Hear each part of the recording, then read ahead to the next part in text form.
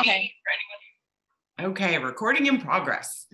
So thank you all for joining me. This is officially the VINT Hill Round Table, which used to take place at the Fauquier Enterprise Center in VINT Hill. However, because of the pandemic, we went virtual, and I think we'll probably leave it that way because it invites so many more business people to come to the table, and we like a full table. So I want to also introduce my other three panelists that are with me today, and the article that I based this on, which I will share on the screen after we do introductions, is called The 4 Things Every Business Owner Should Do in January. And I don't recall what brought me to that article, but I found it really interesting, and their selection of those 4 things, some of which made total sense to me and some of which I thought, well, I don't know. So we're going to flesh all of that out here together. And like I said, I'll share on the screen. So first, I'm going to ask everyone else to introduce themselves. Then I'm going to introduce the panelists and then the article, and we will start. So I'm going to go in the circle according to what I see on my screen. And Dottie, that puts you first. Would you please introduce yourself and your business?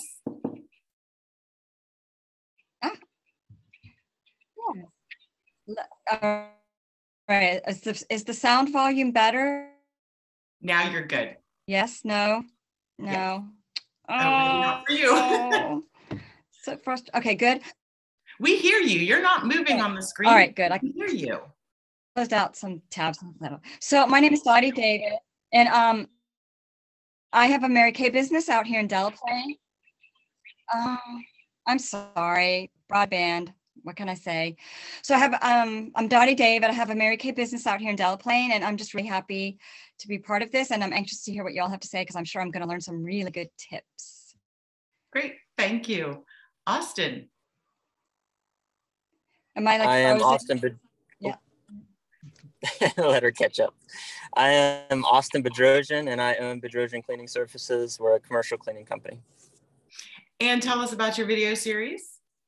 Oh, and I host the Heart of Fauquier, which is a podcast, and we interview entrepreneurs in Fauquier County and promote local business.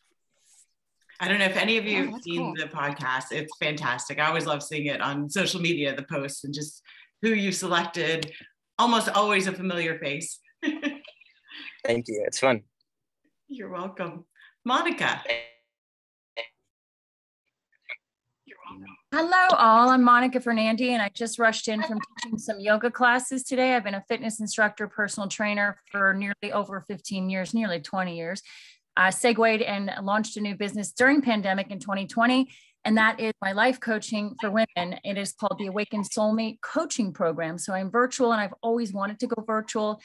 My business has tripled, and I'm here to learn about the tools. I do have a business coach and a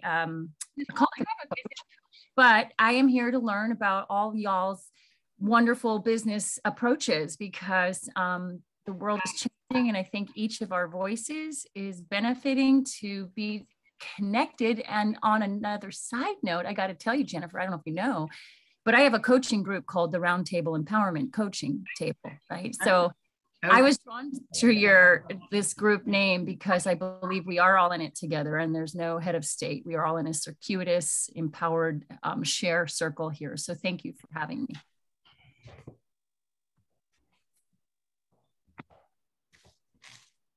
See, I took Caitlin's advice and I muted myself.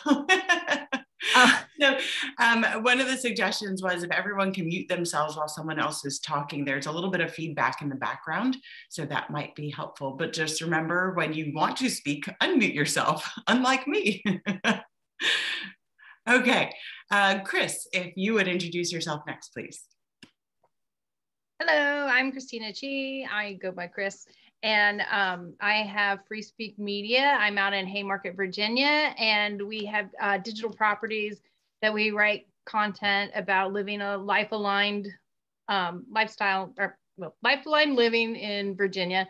And some of our websites are virginialifestyles.com and colonialroads.com. And I also do photography, and any of the photos that you see on any of our sites can be purchased and used for any of your content. So. Excellent, thank you. Sorry, that big pause, like, oh yeah, Unmute, unmute. I need more reminders than anybody else. Don't worry about it. Jen, if you would introduce yourself next, please. Hi, everyone. I am Jennifer Maddox. I'm with Poppenbarger Insurance Agency. So we are a local family-owned independent agency that specializes in business and personal insurance. Yeah. Thank you. And Stephen, and I'm going to say Dawn because I've never seen Patricia first, but Dawn, I know I've met you before. Welcome to the group. I'm going to ask each of you to introduce yourself, but first I just wanted to warn you that we are recording. So I don't know if that makes a difference to you, but I figured I'd give you that warning shot. So Stephen, if you would, could you introduce yourself? Afternoon, everyone. Can you all hear me? Awesome. My name's Stephen King. I run a Liberty Mutual insurance practice, licensed in Virginia, DC, and Maryland. You know, basic home, auto, business insurance, pet insurance, all that good stuff. Thank you, and welcome to the group. Dawn? Hi, I'm trying to get my video up, so hold on a second. I didn't realize I didn't have my video up. Can you see me? Okay. We see you now. Thank you. Okay.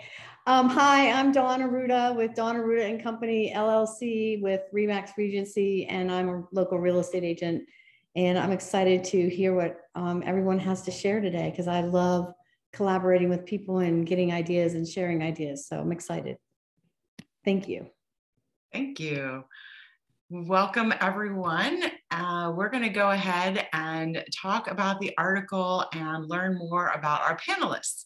So I don't know if everybody's screen is probably not the same. For me, the four panelists are the four in the top left corner. So Ruvi Makuni is here, and she is going to be speaking about, see, now I have to align with all of maybe we should go to the article first. I'm like, I remember marketing is Liz, and decluttering. So we have removing the weakest links. That is where Ruvi is going to come in.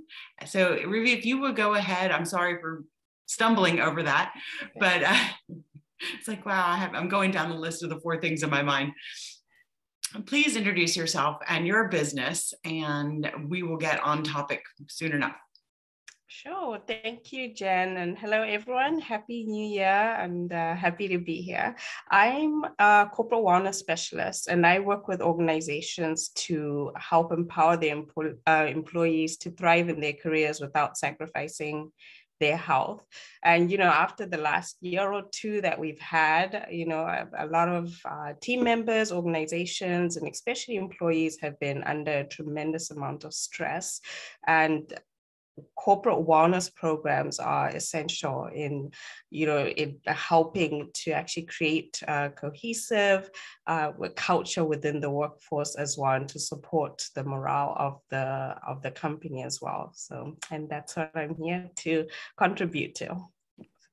Thank you so much. I know I just met Ruvi very recently when I started talking about the educational pieces I wanted to do.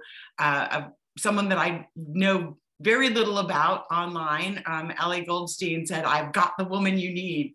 And so she made a fabulous introduction, even not knowing me very well. And Ruvi and I have had some really great discussions about business topics and things. So I'm excited to hear what she has to say today.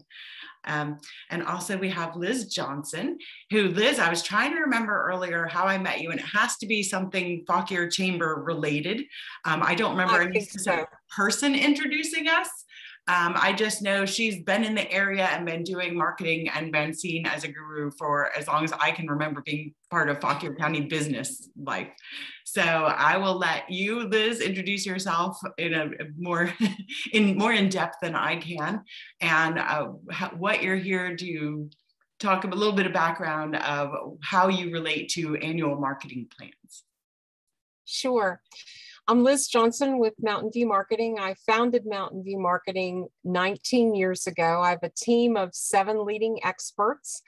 We provide a full scope of marketing services, from branding and rebranding, strategic outreach planning, marketing marketing, advertising, public relations, social media. We build custom WordPress websites. We do videos, including having a remote video studio. We do television commercials and content for all platforms. We work primarily for small to medium-sized businesses. Many of our clients are in DC, Maryland, and Virginia. We also serve clients in Boston, Atlanta, Pensacola, San Antonio, and Portland. So we work nationally as well. I'm here to talk about and provide some insight into your annual marketing plan, which is really your roadmap to vibrant and sustainable business growth. So I look forward to contributing today. And thank you, Jen, for having me. Thank you for joining us. And just because I have to read everything, I can't see all of the words in your sign behind you. I know it says Mountain View Marketing. What is it? What is your tagline underneath that? Helping? Oh, well, helping you reach new heights. There it is. We help okay. clients reach new heights. Yes. Perfect. Thank you. And we also have Caitlin Adkins, who I just met today, but she was highly recommended by our Fauquier County Director of Economic Development, who I don't know if any of you know, Doug Parsons. He is new to the county as our Economic Development Director. And when I told him what our 4 topics were, he said, I know the woman you need for organizing and decluttering. So Caitlin, if you would tell us a little bit more about yourself and your business and your decluttering expertise. Yeah, absolutely. I have to just say I'm so grateful for him because I only met him once. So I feel like I must have made a great impression on him. I hope so anyways. Yes, my name is Caitlin Adkins. I am the owner and founder of Spaces Organized and Styled. My business is predominantly residential organizing, household management, life transition management. Especially with COVID in the last year, more people are in their homes. Our homes are working overtime. So I'm not doing so much of the commercial and office space, but that is still something that Spaces Organized and Styled does organize. So primarily we are in the home. We are working hand in hand with the client one-on-one, making sure that their home is functioning at the highest efficiency level for them. I specifically focus on life transition management. So that is new babies, marriages, divorce. I don't really like to say downsizing, it's right sizing. So if somebody's looking to move or transition, definitely going to be helping supporting that as well. So it's more than just some of the physical stuff, it's the non-physical things as well. So decluttering some of the scheduling, maybe creating a better schedule, meal planning, your daily practices, all those things that can kind of go into your whole home and your whole life. That's excellent. Thank you. And I love that expression, right sizing. I'm gonna try to keep that in here. That's a good one. I like that very much. And you're right, our homes have become everything to us during the pandemic. So, and organizing your home, I also believe is, organizing your life, organizing your mind. When you declutter so much, it does help with every aspect, including business. Sorry, let me click in buttons here, letting more people in. Okay, so the next, sorry, there was some feedback there.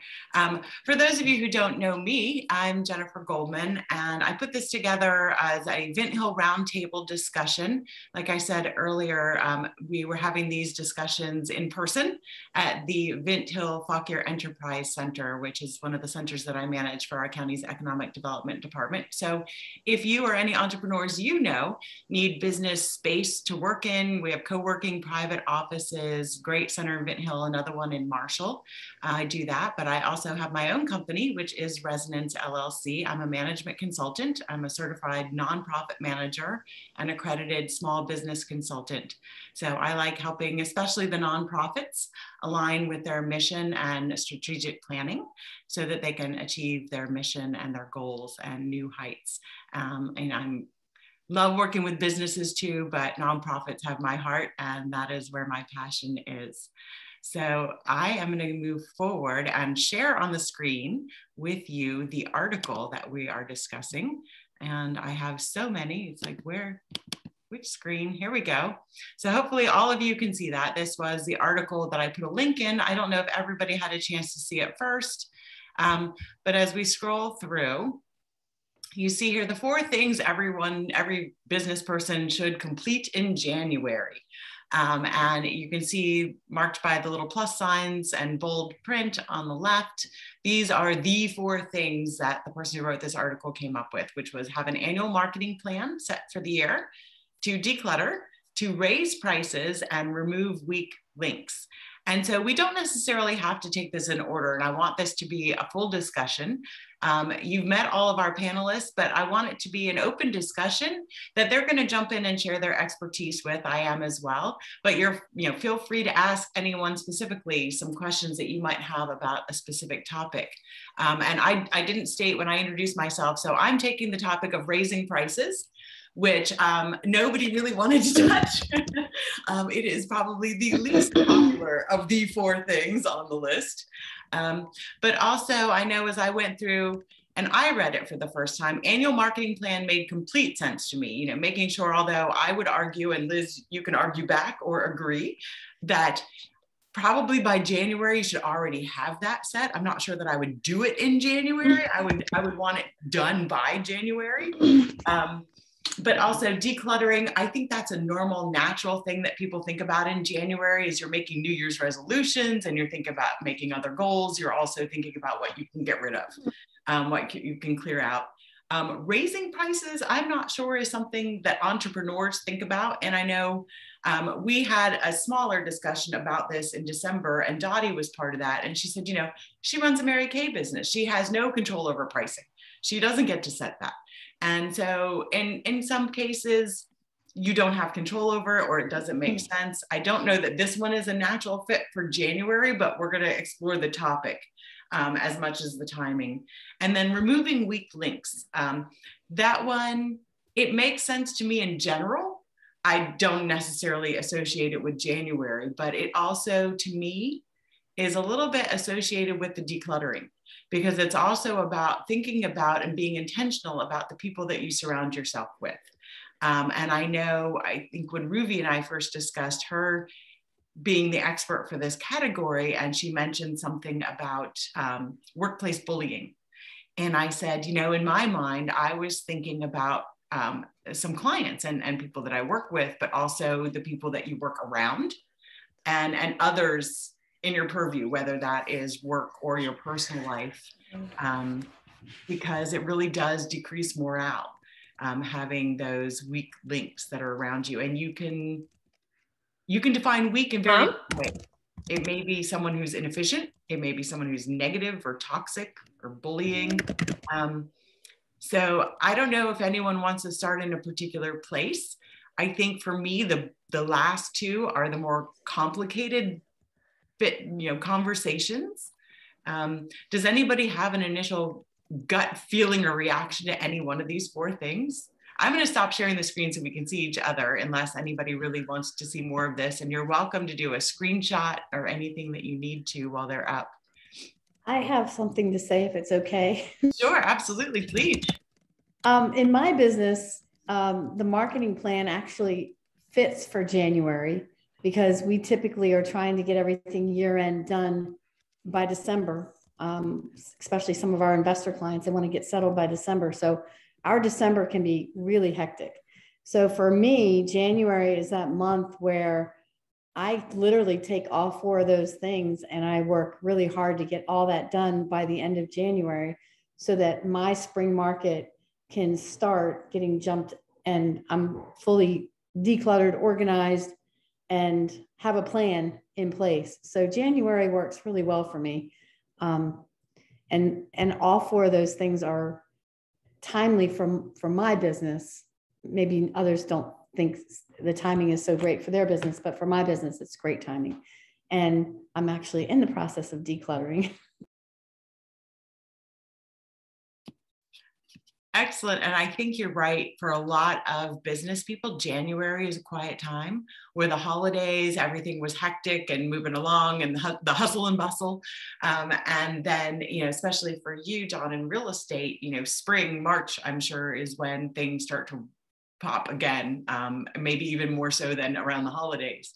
And so January, February might be some natural planning months for people when it's a little bit little bit quieter. There's less going away, less holidaying and celebrating. Also, you know, depending on where you are, there's a lot more snow days and quiet days when nothing is moving or happening. Anybody else want to share their initial thoughts about the 4 things or any one thing in particular?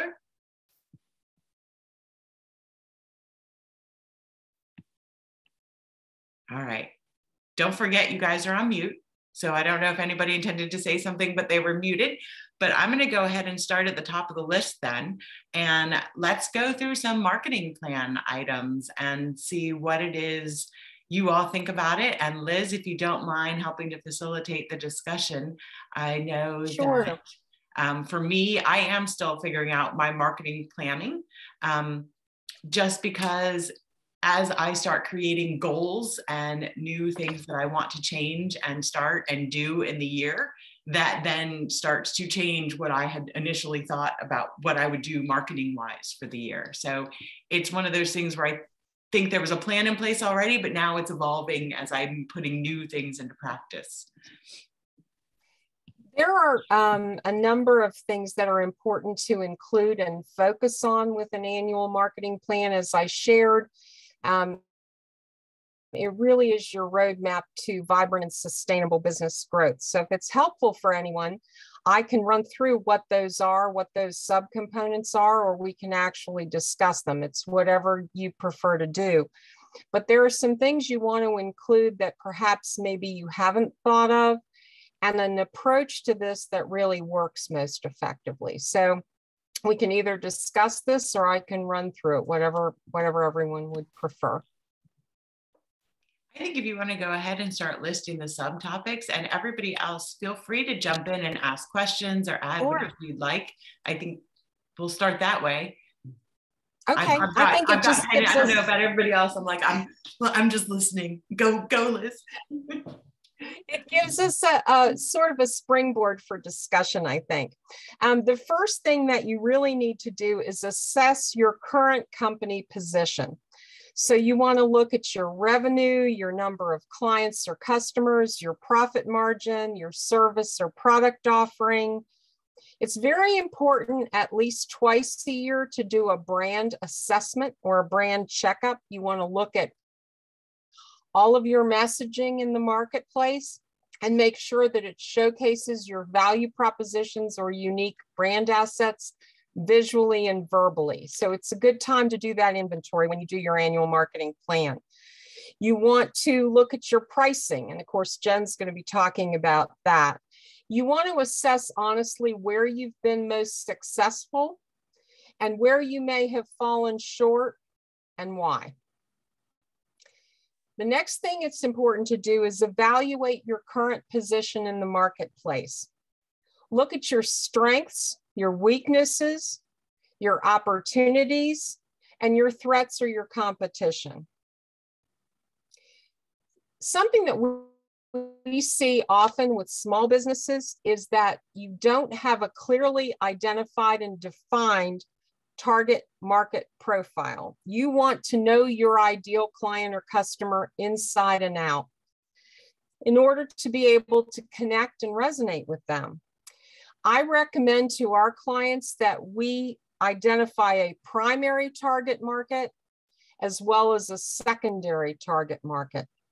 And the reason for that is because different market segments peak and ebb at different times. And as a small business, we're all very sensitive to those dips in revenue. So when you have a primary target market and a secondary target market, you level that out.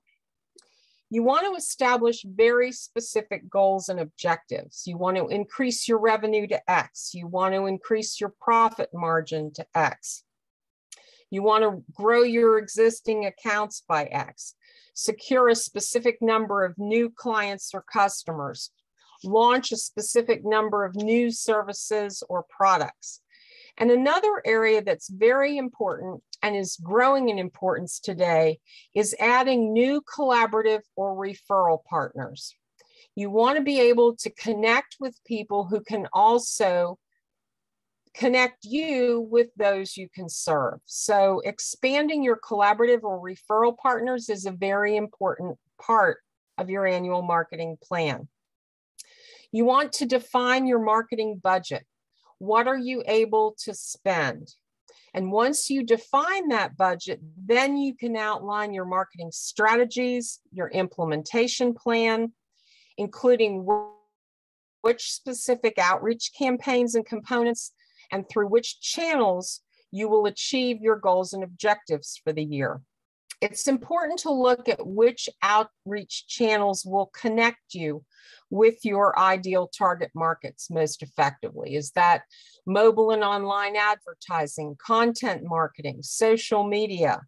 Is that through video? You want to look at where you're going to get your maximum target market penetration. You want to look at which outreach components will deliver the best return on investment. You want to get the best bang for your buck. You want to identify the specific campaigns you're going to launch. And then another missing link that we see often is you need to clearly define your conversion sequence or your funnel from prospect to client. Sometimes those need to be tuned up. That should be a streamlined, seamless process. So from initial contact and connection through prospect to client or customer, that should be carefully thought out and streamlined. I encourage you to ensure that you measure your successful completion of your goals using metrics and benchmarks. And we advise our clients to assess your progress quarterly. And at that point, if you need to fine-tune or tweak your marketing plan, you can do so if or as needed. So that's really sort of the high level as far as components to include, things to consider. And hopefully that will be helpful to you. But it really, a well-formulated, well-executed annual marketing plan delivers huge, huge results. Thank you, Liz. That was definitely all encompassing, because I think when we think of marketing plans generally, I think people think mostly about when am I going to post what types of things to social media? Am I going to place advertising somewhere? Which channels? But this is such a deeper level thought process of it that I don't know everybody does it to this level, which is why you're the marketing consultant. Because, you know, I'm looking at this going, you know, the SWOT analysis and your target market profile.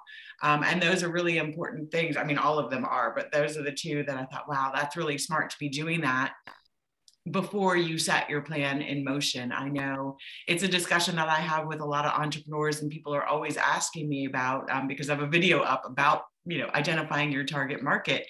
And it is so many business owners will say, you know, well, everybody can be my customer.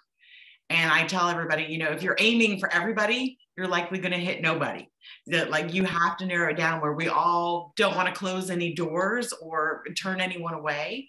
The thing is, if you don't define who it is you're trying to talk to, then you won't be able to talk to them. And so I think that's really important to assess that target market and a secondary market, because I think you and I both know everybody has several target markets. As I work with nonprofits, you know, is it you're talking to prospective board members? Is it you're talking to prospective donors? You know, volunteers, you're going to speak to them differently. It's important to think about your marketing as a sniper shot, not a machine gun approach. No scatter. And when you think of it in those terms, it's much easier to wrap your head around this, because you do want to take sniper shots at your target markets and fuel the growth of your business, both vibrantly and sustainably. The biggest mistake one of the big mistakes we see a lot of small businesses make is that, oh, gee, you know, I haven't tried this, I haven't done that. Well, maybe we'll do that this year. The more strategic and focused you are, the more successful you will be, and the better the return on your investment. I agree. Thank you. Ruvi, you had something you wanted to add? You're welcome. I did. Thank you, Liz. That was very helpful. I did have a question about what are your thoughts? I love the idea of having referral partners and working with others to advance further. What are your thoughts on referral bonuses or referral commissions? I've heard it referenced in different ways.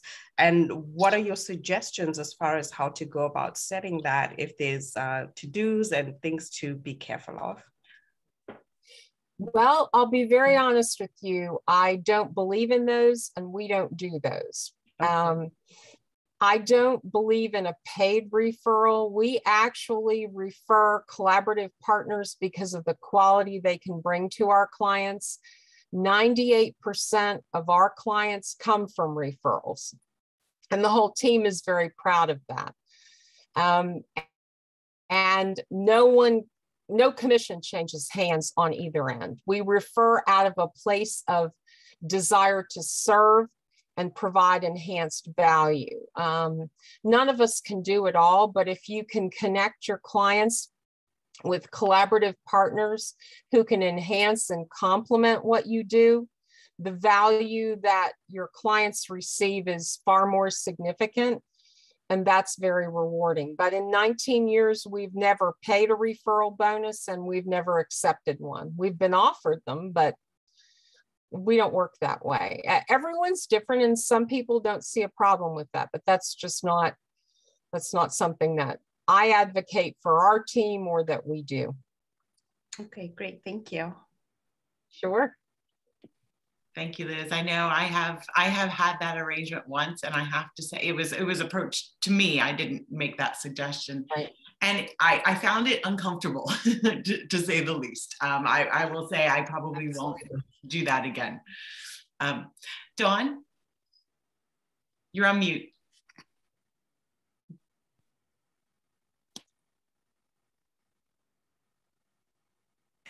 Sorry, I thought I could just hit my space bar, but it's not working.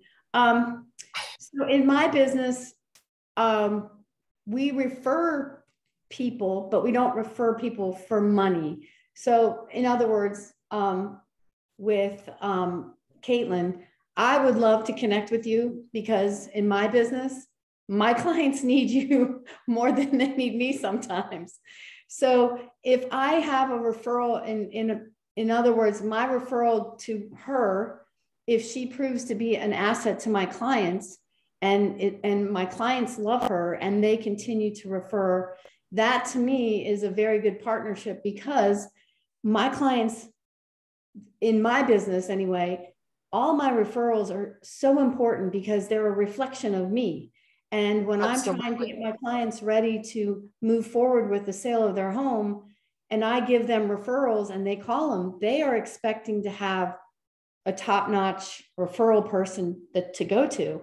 So I don't expect anything in return other than them being as good as I tell people that they're going to be. So I feel like that's the best referral relationships that you can have, because if Caitlin were to work out and be this amazing referral person for my clients and she sees how I work, then that's kind of a good marriage in a referral business is what you want. Absolutely. So that's kind of my take on referrals. I refer up with people that don't disappoint me. And I have a 3-strike rule. If I get bad things back, I don't even wait until the third one. The third one's done. You're done. That was no longer 3 strikes. No longer on my referral list.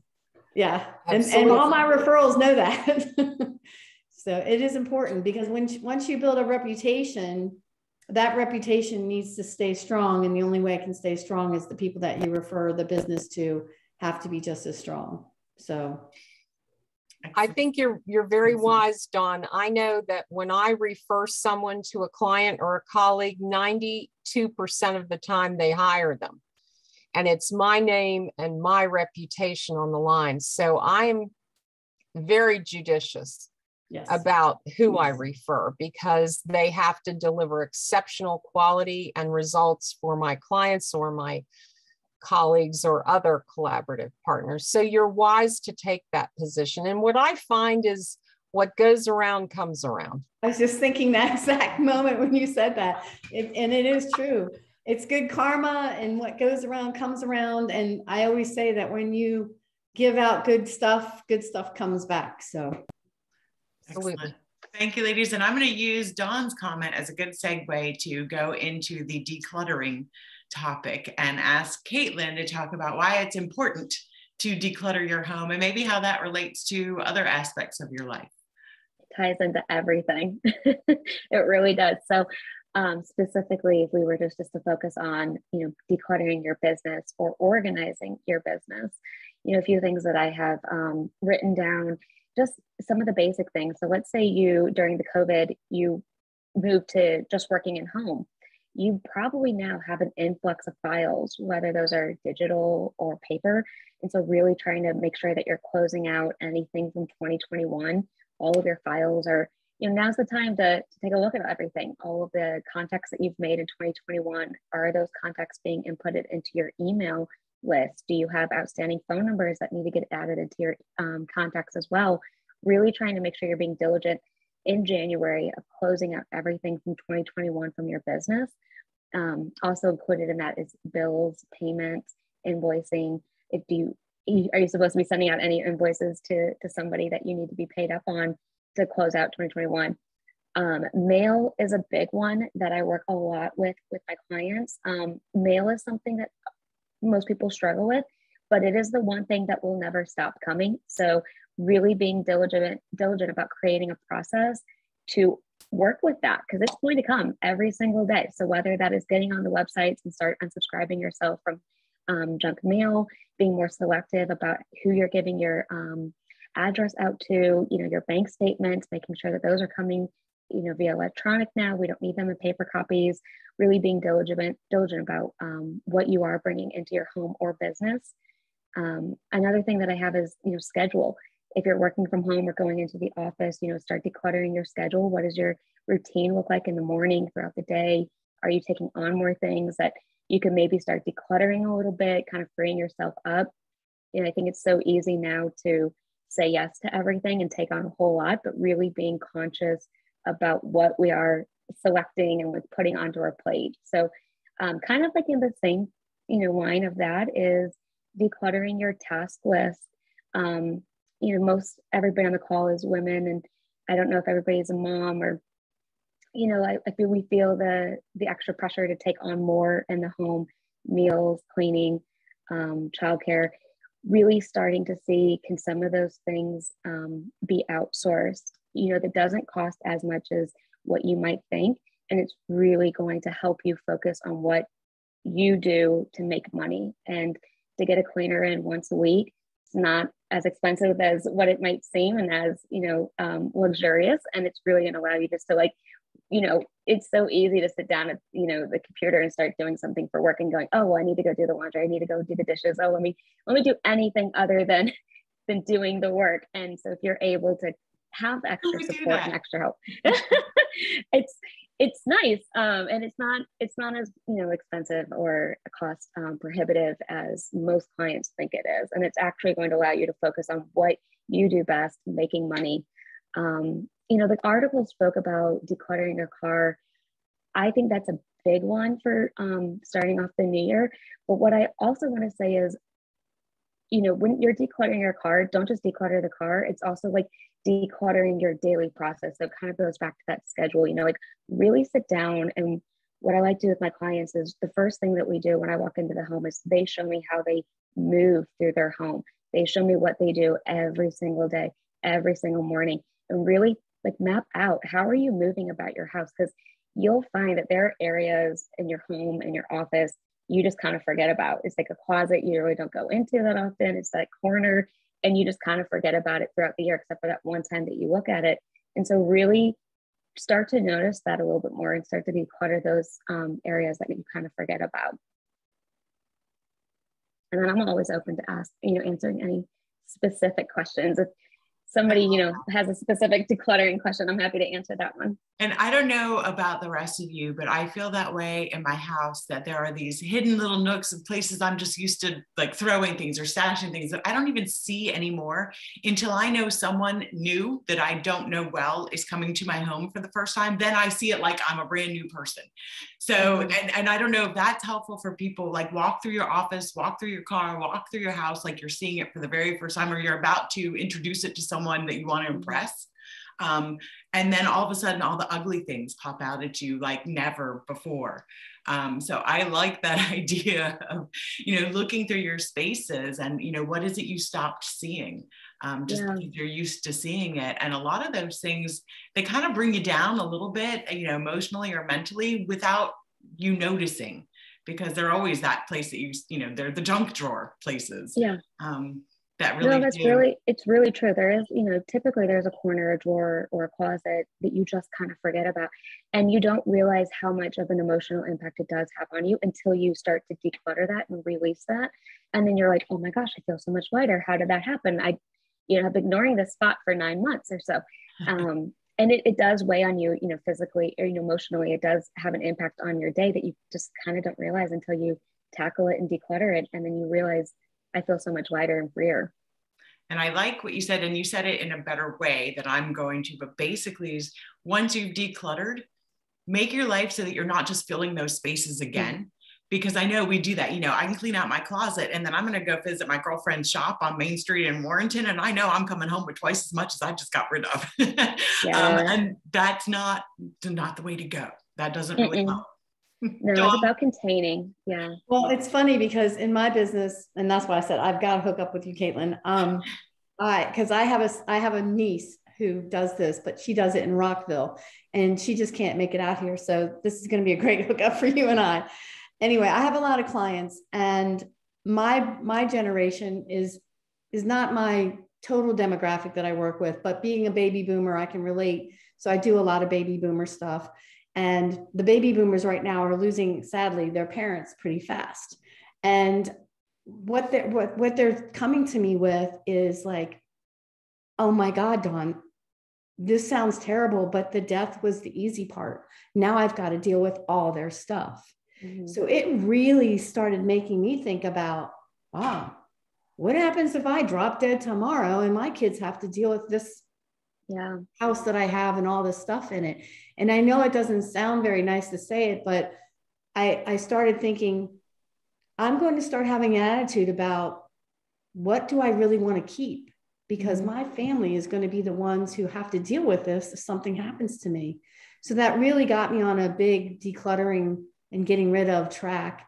And it's so helpful for Caitlin to go into even people's houses before they even have to get there, to have that conversation with the parents and start working on that, because it is a lot for people to take care of. And they're always asking me for help. So again, Caitlin, you and I must talk, because I have to send up to somebody. For all the panelists here, if you wouldn't mind, in the chat room, put your contact information. That way, if something you've said resonates with somebody and they want to follow up with you later, they can contact you. Please do.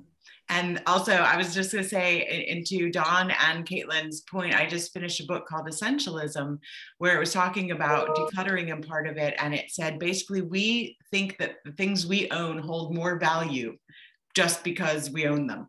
And so in decluttering things was, take a look at it. Do you love it? If you don't love it, why do you still have it? And look at it again and say, if I didn't own it now, if it weren't already in my house, how much would I be willing to pay for it? And then you start to see its real value when you go, well, if I was going to buy this tomorrow and I didn't already own it, would I? Would I spend any money on it? Well, and the other thing too, is that I asked my children, who are they're both grown and both married. And they're like, Mom, we don't want your stuff. Sadly, all these things that we've collected that are awesome. They're the generation of less stuff, more experiences. And our generation, the baby boomer generation, came from more means more and more and more. We like our stuff. Just our kids don't. Yeah, I've had to reprogram how I think, but the thing that has gotten me really reprogramming how I think is the fact that I've been working with all these people who have been going through this trauma And it's a lot for them. And they said, you know, if we only had taken care of this when she first got sick, or when, you know, they first had to go down into a smaller size house, we, instead of just storing it all, we should have just got rid of it all, because we're just getting rid of it now. So it's interesting. Very interesting. I will say one of the best gifts that I think, you know, somebody can leave behind to their family is just the items that had true meaning and value to them, that they really cared about and were, you know, they cherished. Because you do find that a lot, that you go into a home and either, you know, it doesn't even have to be that a parent has passed. They could have just been moved to an assisted living facility or moved in with, you know, their kids, and they've got all of the things now. And yeah, no, the children just don't need it or want it, or and it just doesn't have any value. And you just didn't realize, like, that's actual physical weight, but it's emotional weight too. It's really is holding you. And Monica posted in the chat the Marie Kondo's book, Does It Spark Joy? And I think kind of tying with that, with Jennifer's comment of, you know, would I buy this again?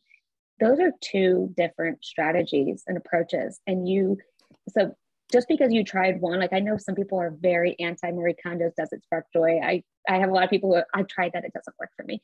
That's okay. Like there's a lot of different ways to declutter. It doesn't have to be a one size fits all. And, you know, Jennifer's comment of, you know, would I buy this again? Would I pay the same amount, or, you know, does this actually have any value to it? A little pro tip here, don't touch anything. Because it is scientifically proven that if you lay your hands on an item, you are more likely to keep it. So if I go into a client's home, unless they are adamant about touching things, they're not touching anything. They can keep whatever they want. At the end of the day, it's their things.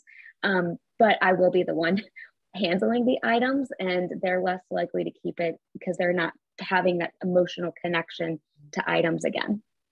That's good. And you know, as we alluded to earlier, as we are now mostly working from home, you know, decluttering and making our homes feel better also helps us be more productive at work. When there's less clutter around us, we're free to think a little bit better and focus a little bit more. And thank you. I want to go ahead and move on because our hour is going very quickly. So Ruvi, I'm going to let you speak. I will go if there's more time, but talk about the weak links, and especially as it relates to business. And as I said earlier, you know, you can define weak links in very, very different ways. I know when we initially spoke, you know, we were thinking in two different directions about weak links, and, you know, are they people? Are they processes? It doesn't necessarily have to be a person maybe, but, you know, talk about your expertise and what you're finding as far as removing weak links in your, at least professional life, if not personal too. Yeah, absolutely. And, you know, January is a time where all we hear about is a detox. I need a detox. What's the latest detox? And I definitely think that companies should look at January as a time to actually look at their inefficiencies, policies, maybe workforce that aren't necessarily working. In fact, December is actually a great time, or December, January, because I know Dawn said that that's not a great time for her in December, but taking a look at what didn't work last year. What were your strengths? What were your weaknesses? What do we need to, what can we move forward with and advance in the coming year? And what do we need to change?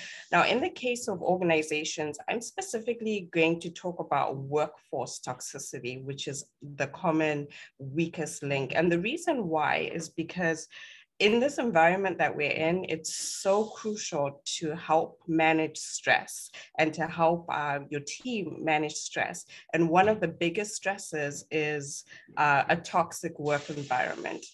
Now, as far as, you know, when we think of removing the weakest link, it doesn't necessarily mean letting someone go. You have to identify what is the weakest link. If it's perhaps a team member, sort of dive into, okay, let's find out what is the cause of that, of the issue, and what is the issue, and do that by communicating with the team, finding out what are the problems, what are the pain points, what are people really stressed about as far as a toxic work culture. Also looking at performance appraisals, but more frequent appraisals, both for the individual team member, but also for supervisors and managers. I firmly believe that it should go both ways as well, because we could all grow and change. And sometimes a toxic work environment is often sometimes the cause of managers as well. Also knowing if there's a specific person or a group of people that seem to be a little bit more disgruntled or adding toxicity to the workplace, maybe finding out what are their strengths, is it maybe the job position that has changed for them? Could they possibly be moved to another position? Are there some areas? In other words, basically try to communicate and work with them first before at least letting them go. But however, leaving it for the moment you see a problem, that's when it should be addressed. It's like weeds growing. If you don't tackle it at the start, there should be some things that should be non-negotiable, and nip them in the bud at the start, because what that will impact is the morale of the team. It will also impact retention too, and even because if you have new people coming in, and especially these days, people want people with this very little that people want to deal with. So that's why some companies are seeing a quick incoming and quick exit as well. And also the bullying that we did discuss too, having a toxic work environment can really be a drain on the team members. It can also suppress other team members from contributing to the team, and it just it impacts the quality of work as well. So, just identifying what the areas are, get the team involved, communicate with the team, because if anything, team members really want to feel part of the company, part of the process, part of the change. No one really wants to be talked to or talked at, especially these days. And I think more than anything, it's so crucial to make people feel, especially if we spend 99% of our work lives at work, we have to feel needed and, like we're contributing and not just doing a task. And then what I'll say to wrap up is, leading with oftentimes a team member does not come in and start as a toxic, disgruntled employee. And if that's happening, then that's a hiring issue. There may be that's something that needs to be addressed on the forefront. But the evolution to that point, then there are other areas too that need to be assessed. And so with companies, I really do a deep dive and assessments into finding out what are the employees struggling with, what are the strengths, what are the weaknesses, and what areas do we have to fix? Because it's not usually just one person that's an issue. It's usually a company issue. So. Yes. Absolutely. Culture yes. can be something that becomes toxic, and it's not a specific person. And I know exactly what you mean. Sometimes I have found, and people have challenged me on it, they don't love the idea, but sometimes I've found in companies, the person who's toxic, or maybe more than one, is just in the wrong seat in the company. By changing position, finding out what makes them happy and they're passionate. Maybe they're an accountant by trade and by education, but maybe they really hate numbers and math and they're good at it, but they don't like it. And maybe they're actually an HR person, or you never know. I managed a winery for a while, and, obviously there's very few positions within the winery. It was a small winery. Most of the employees were there to pour wine for customers, and that was great when there were customers. But then it was like, okay, what do you do when there's nobody there? Or when you've got more employees standing around than you have customers? When you open up at 11 a.m., not everybody's drinking that early, thankfully. And so what we did was, I started learning more about the people that we had there and what they enjoyed, and come to find out, one woman, give her cleaning rags, happy as could be. Oh my gosh, it was so easy. I went and spent, $20, $30 at the store to buy cleaning supplies and just hid them in little places that she could find. And she was super happy all day long. And the winery was getting cleaner. I had one woman who loved gardening. Great. here's some petty cash, go to Lowe's or a nursery and bring something pretty and plant it in the yard. And that little by little, people are more engaged, they're happier, they're doing some of the things that they love. I wouldn't have said anybody there was toxic, but it definitely changed the way they thought about coming to work and what they got to do, as opposed to, I'm going to stand around half the time because there's not always someone to pour wine for. And so that became a really good thing. And you're right, because I think a lot of people look at it as you just remove the toxic person. There's someone with a bad attitude, somebody that makes everybody want to hide in a corner, get rid of them. And that's not necessarily the best solution. And it's almost one of those Band-Aid solutions, you know what I mean? Where then, okay, the next time you have a difficult person, they're disposable, because then that becomes the culture. Are we just disposable? Yes, and you've probably heard, we all hear the Great Resignation, but we're not talking enough about the people left behind. There's excess now workload for them. There's also that feeling, another feeling of loss. There's so much that's been lost over these last 2 years. Sometimes maybe losing your coworker that you used to talk to and relate to. You hear them leaving, they're able to leave and lead this happy, carefree life, and you're left behind. So that also creates an environment where, and toxic can be various ways, it could be just low morale, disengaged, mental health issues as well. So it's definitely a lot to consider. And since there are people that aren't necessarily part of an organization, what I will say, since I am all about doing what you can to cope with stress, I will say we can also look at this time too in terms of removing the weakest link, looking at our inefficiencies, policies as well. But also if people are hiring, maybe you're hiring part-time workers or team members that you may be working with. In other words, taking a look at things that just are draining, that are just not adding value to you, or things that you're just thinking, or even tasks, how can you delegate, let go of some things, and even social obligations, people as well. We love people, we love family, we love friends, but if it's no longer serving you, then this is the time to really protect your energy and space. I like that too, because yes, weaknesses, your weak links, we automatically start thinking about people when we say that, but it's really, it's also tying back to what Liz said earlier about your marketing plan and doing a SWOT analysis. What are your strengths? What are your weaknesses? And I think we can all relate to that thing we have to do for our business, or that we think we should do, that makes us go, oh, I really just know not to do or not ever. Those might be some of your weak links. And as Caitlin said, that's also a good opportunity to see, do you want to hire someone outside, outsource it? Is there someone else that thing that creates, the ulcer you're starting to form is somebody else's joy? Let them have it. It's well worth your money to give it to them. And I don't know, we're past 5 o'clock, so I don't know if any of you have more time you want to stay. We haven't discussed the whole raising prices thing. So if it's okay, I'll continue. If it's after 5 and that means you need to go, I will certainly wish you well for the rest of the month and hope I see you next month. But in talking about raising prices, I don't know that I agree that it's just a January thing, but I definitely think if you're in business for yourself, it's something you should evaluate.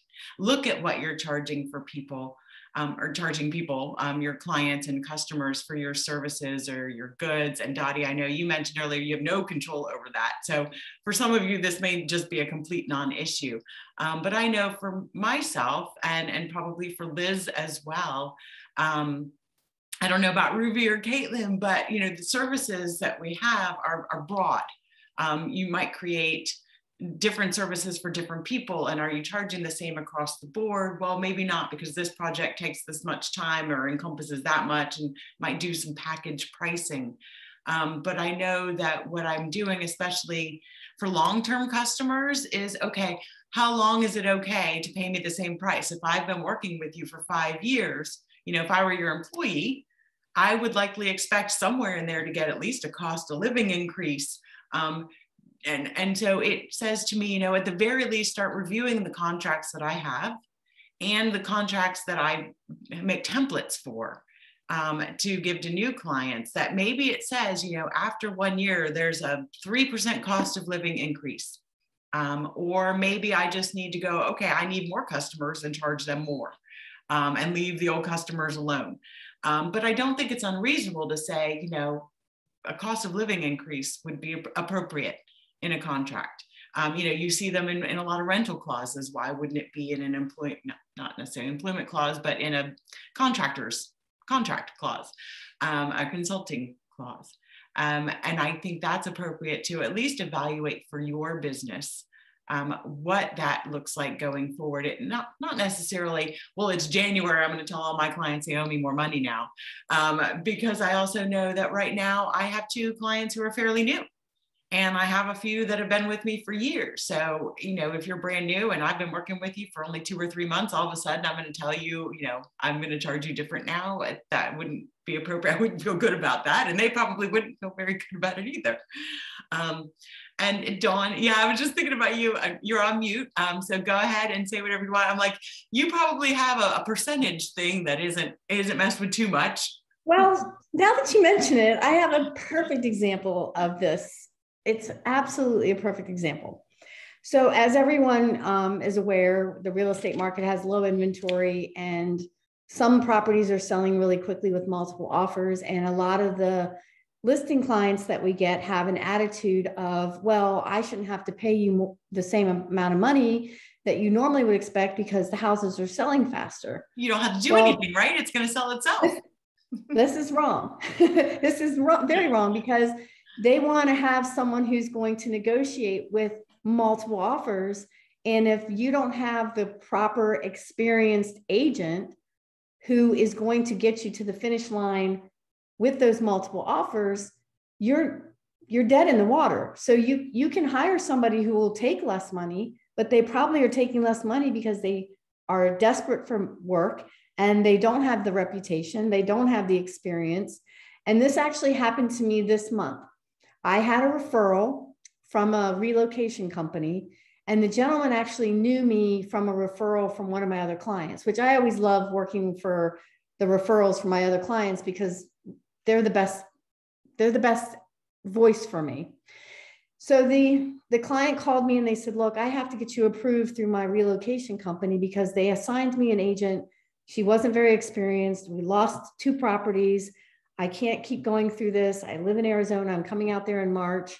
I really want you to be my agent because you were recommended from the start.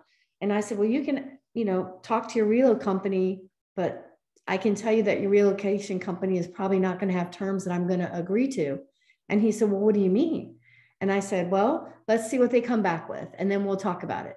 Well, sure enough, the referral company came back and said, Dawn, we would love to have you on as his agent, but we're going to take 40% of your check.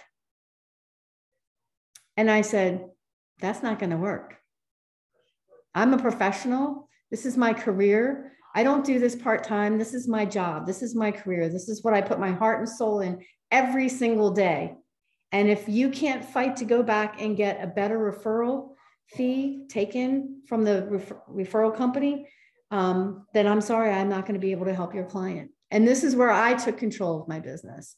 And I had to, because I said, I work hard for my clients, and this guy is going to be from out of state. I'm going to have to FaceTime him, multiple offers, multiple properties, and fight for him. And he's not even going to be here. So I'm going to have to fight for my commission. And so they came back and said, sorry, we can't do that. And I said, then I'm sorry, I can't take the referral. And that's really great that you stood up for yourself. And I know a lot of us are entrepreneurs, small businesses, or solopreneurs. We work for ourselves, by ourselves. And it relates back to what Liz said at the very beginning of evaluating your value proposition. What are you worth? And that's what I said. Some people, you can go with the expression, you're worth what you'll take. And I think as we get, when we've been in business a little bit longer and we get a little bit smarter, we start to realize, what are we willing to take? And it's not as little as it used to be. When you start, you might take whatever you can because you're starting a business and you want clients and you need to pay bills. And then you start to really narrow and focus in on the things you love doing, the things you're best at, and what you're worth at that. And you start getting pickier. And it's also then, as Liz said, where you also figure out what your target market is. There are very specific people that you really, really like working with and some that you really, really don't. And you start to zero in on what that is. And I think it's a really good thing. I like hearing that you stood up for yourself and you turned down. And it's hard to do.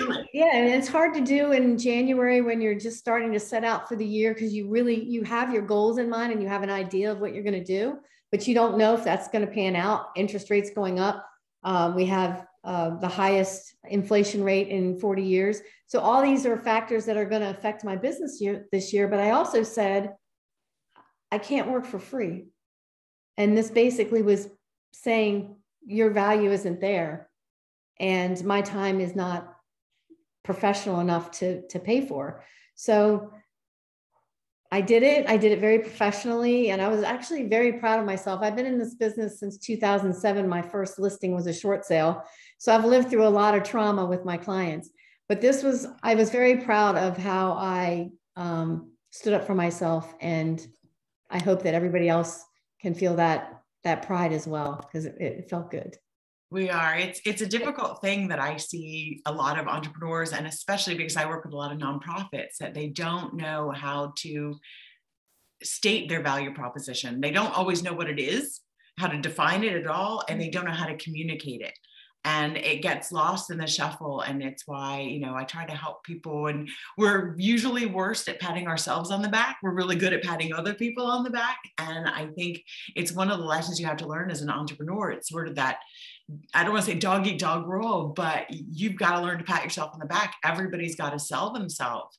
If you want the clients that you want, if you want the money that you want, then you have to prove to people that you're worth, and you have to prove it to yourself so that you can sell it. Exactly. And in my job, I always say in my job, I'm on an interview every day, because every time I meet a client, I'm interviewing for a job. So I've got a lot of experience interviewing. So I'm going to go back to raising prices. And it's not necessarily about raising prices, but sometimes it's just about being firm in your price and not discounting. Exactly. And Liz, I'm sorry, I feel like you were about to say something a couple times and then I jumped in first. Is there something you wanted to say?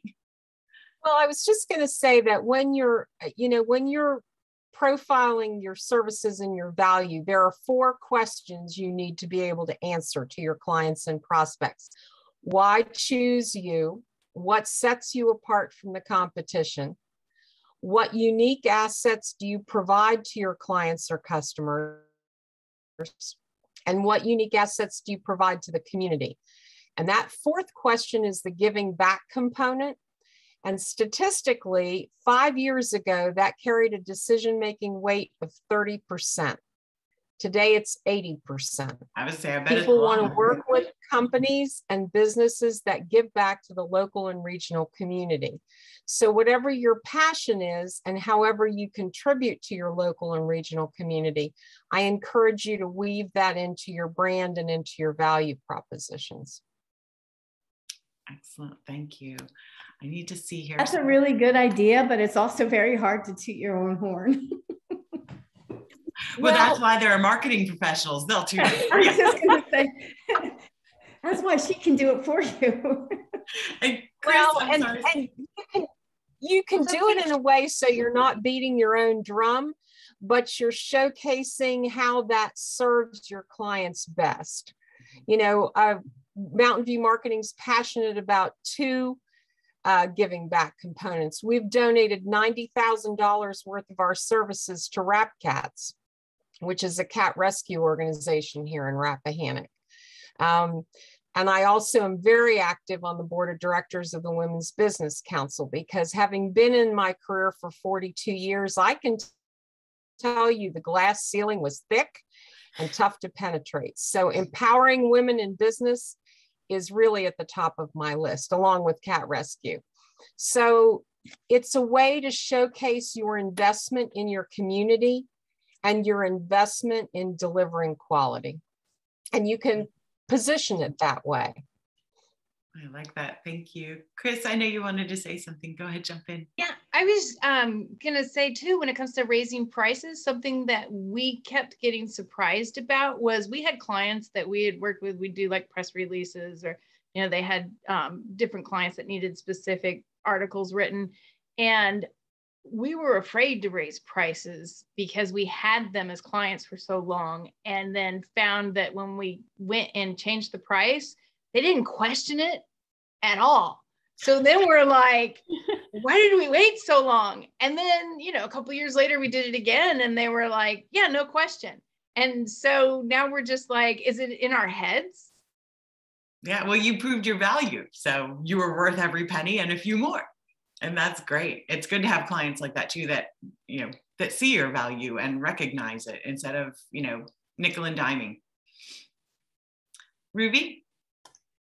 Yes, so twofold. Patricia, thank you so much for sharing that story, and that's amazing. Yeah, that's thank you for that. And I guess Jen and Liz, I guess this is twofold, pricing and marketing. What are your thoughts on for when it makes sense? And not every business can do this, but putting your prices on your site, is that is that recommended, or is it more, do you attract more people, more potential customers in? And I know it depends really on what your services are, but for some where you recommend that they call you to discuss pricing, what are your thoughts on that? I'm one of those people, I like full disclosure when I'm shopping. I always want to look out and see what people are charging.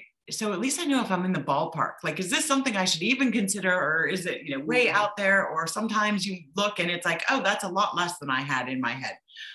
So I don't have pricing on my website, but I have a separate, I call it the resource hub, where it was a platform that you could put an online shop, but for businesses that weren't, you know, like retail.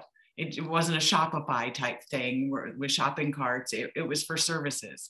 And so I do have some of the things that I do very, I'm going to say streamlined, that would take approximately the same amount of time and be the same process no matter what the client was. I will have pricing that is on there.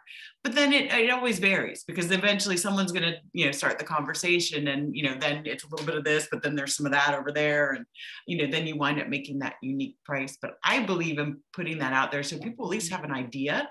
You know, are you in their ballpark at all? Can they work with that number? Because otherwise you get a lot more phone calls and emails of people kicking tires, and you wind up wasting time. I'd rather start with, you know what, I've got the budget for this thing, and let's talk about what you can do. I like starting from that standpoint. Liz, do you agree? I see you shaking your head. I'm like, I know most people don't put pricing on their sites. Well, for our services, they're very client specific and client centric. So I prefer to actually have a one-on-one complimentary consultation with clients to see exactly what they need, because sometimes what they think they need, we can get the same results for them with a different service for much less. Now, some of our services, we have a branding package, both for profit and nonprofit companies, with the components that includes, and I do share that.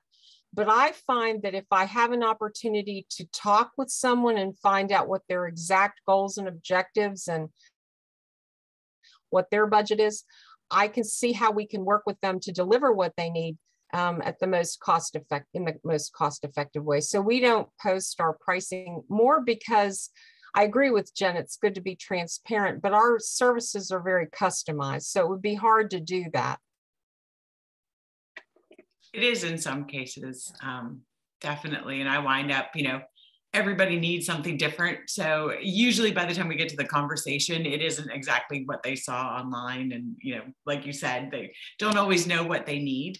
But I like starting with at least that ballpark for conversation's sake, so that they know a little bit. You know, I always want to know when I walk into a conversation, very close. And it's something that I bring up with clients, is that very few people really like or are willing to talk about money. And I always tell them, look, you know, because I very rarely ever had somebody, when I asked them what their budget was, actually gave me a number. And so you start sort of blind with your proposal or your pricing or whatever you do, thinking, I have no idea if this is going to completely blow them out of the water or what was in their head, because they gave me no input as far as what they're thinking budget wise. And so I tell all of my clients, and I will write it straight into a proposal that I write for them. My initial proposal to you and my estimate is the first talking point. This is the beginning of a conversation. This is not my final answer.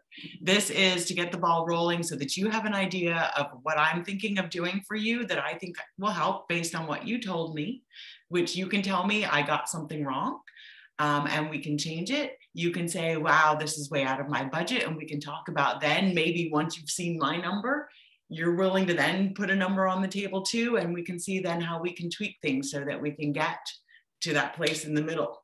Or we can say, you know, this really isn't what I expected at all, and there's no more conversation to be had. But I usually try to approach it as, let this be the starting point of our conversation, because you didn't give me much input from the beginning, and I'm trying to just assess what it is you're telling me about what you need and how much of my time I think that's going to take. And some people can do that and some people can't. Some people will read it and either make a yes or no decision to hire or not to hire. Other people will actually process that and say, okay, let's figure out where some of the differences are, or they may just say yes. But it always, I guess because I'm not one of those people who's shy about money, it surprises me no one will ever come forth. You know, if you ask me what I want to spend on something, I'll tell you. And it's not always free. I believe people deserve to get paid. And I like having people around me who are really good at what they do. So I would never say, oh, you know, I'd love to have your services, but I'm hoping you'll give it to me for free. And I like working with people like that too, people who value expertise and having someone around them who brings something to the table. You know, if I'm going to hire you to do something I can do, that's not as valuable to me as hiring you to do something that either I hate doing, I can't do, or I'm just not good at. Those are the people that I want, and the ones that I know, I think, as we all mentioned, who get referred to me from others that I value and respect and trust. And yeah, I think we all want clients like that, don't we? The ones we value and trust and respect, who value and trust and respect our judgment and our expertise and are willing to pay for it. So I'm hoping all of your 2022 is with clients like that. Show your value proposition to people who get it. I know we've gone way over, and thank you so much for sticking with me. I know some people had to drop off there, but I think it's been a great discussion. Does anyone have any last questions or thoughts? There's so much chat here, and I think, if I'm not mistaken, that each one of you can download the chat if you want to. So I'm going to leave it here as people are still hopping off. I'll make sure I'm the last one to hop off so that if you wanted to download that, you can. But are there any other last thoughts or questions? I want to thank you all so much. And especially Caitlin, who had to jump off, and Liz and Ruby, thank you so much for coming and helping lead this discussion. Your insight is invaluable. And I wish all of you a happy and safe and hopefully somewhat warm 2022. Thank you Bye, for everybody. having It was a pleasure. Thank you, Jen. Thank you, everyone. Bye. Thank you so much. Great to be here today. Oh, you're welcome. Thank you. Thank you. Have a good evening. Bye, everyone. Bye. So it's great. Thank you so much. That's good. You're welcome. Thank you. Yeah, thank you. I can't wait to see you next week. Yes, we'll chat some more. Yes, I'm going to make great tips about pricing, because that's my thing where I'm like, oh.